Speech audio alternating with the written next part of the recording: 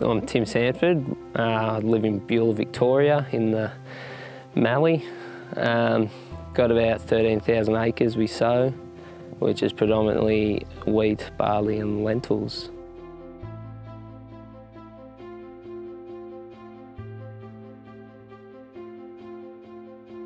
I've had my HARDI Rubicon with H Select for about 14 months now. I've done about 800 hours on it. We got offered turn compensation and we thought it sounded like a good idea. And yeah, very happy with the results of the H Select.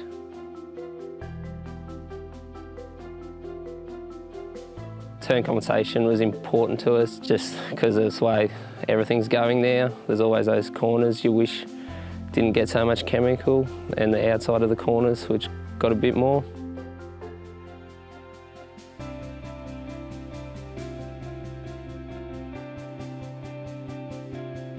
Drift is a major concern with chemical use now. With the H Select we're able to change our nozzles during spraying just to better suit the wind conditions.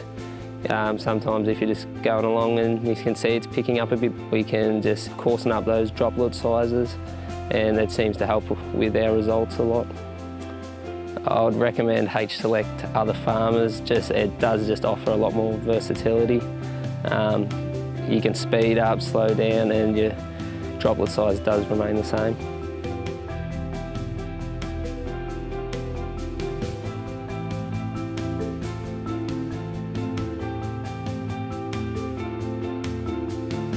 Other things that stand out for me with the HARDI Rubicon is just the boom ride is fantastic.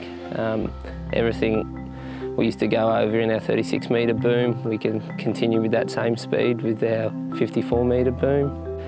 And I usually sit on that 25 kilometres an hour, so get over the paddocks nice and quickly.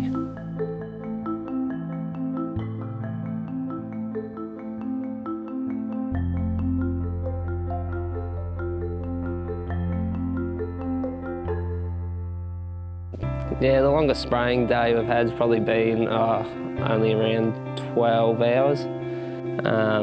It was mainly during cropping and that, when we had to keep in front of the seeders, and yeah, we got about 2,000 acres done pretty comfortably, and that was being able to do other jobs in between and that as well.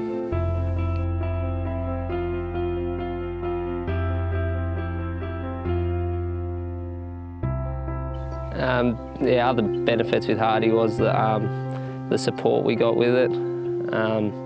A lot of other companies, you can get this size machine, but just the backup support can be a bit hard. We've got a lot of dealers around which can always help us.